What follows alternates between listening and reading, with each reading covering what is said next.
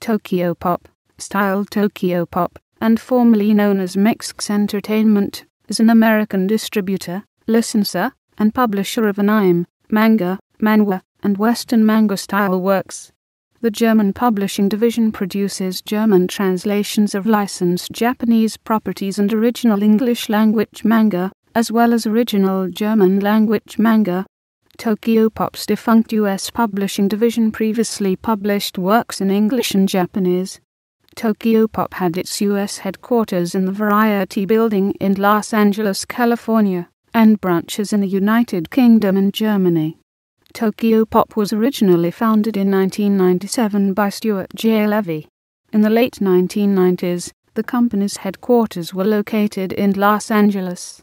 While the company was known as Mixx Entertainment, it sold MixxZine, a manga magazine where popular serials like Sailor Moon were published weekly. MixxZine later became Tokyopop before it was discontinued.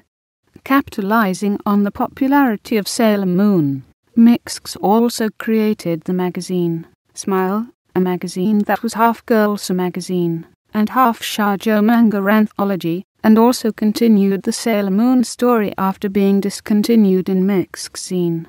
Cultural anthropologist Matt Thorn praised Stu Levy for opening up an untapped market for cartoons with the publication of Sailor Moon. Before Sailor Moon, the belief among entertainment executives was that girls don't watch cartoons.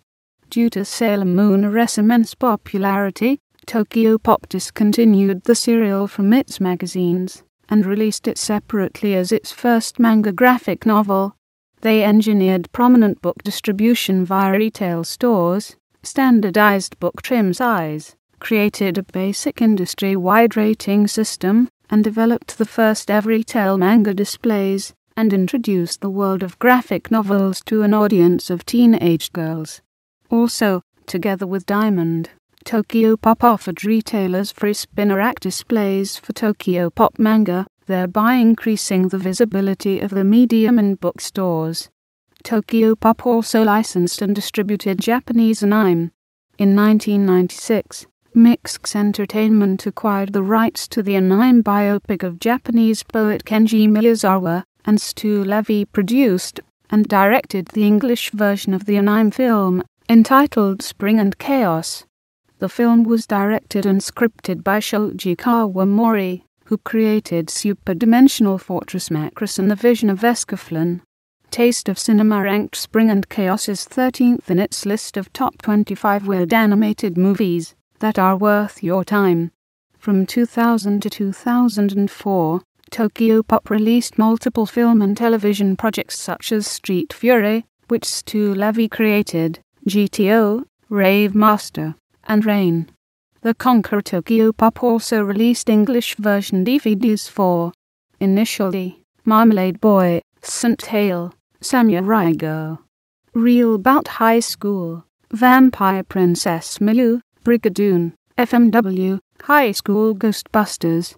In 2002, Tokyopop launched its line of 100% authentic manga, which was printed in the original Japanese right-to-left format, and included the original Japanese printed sound effects.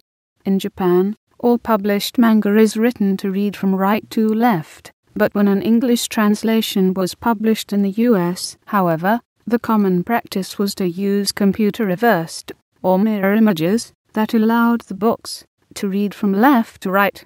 Unfortunately, this often compromised the integrity of the title's original artwork. Tokyopop's decision to release 100% authentic right-to-left manga not only maintained the integrity of the original artwork, but it also enabled Tokyopop to release most graphic novel series on a frequency 3 to 6 times faster than the then current industry standard. Tokyopop volumes hit the shelves monthly, bi-monthly or quarterly versus the 6 months or longer typical of competitors.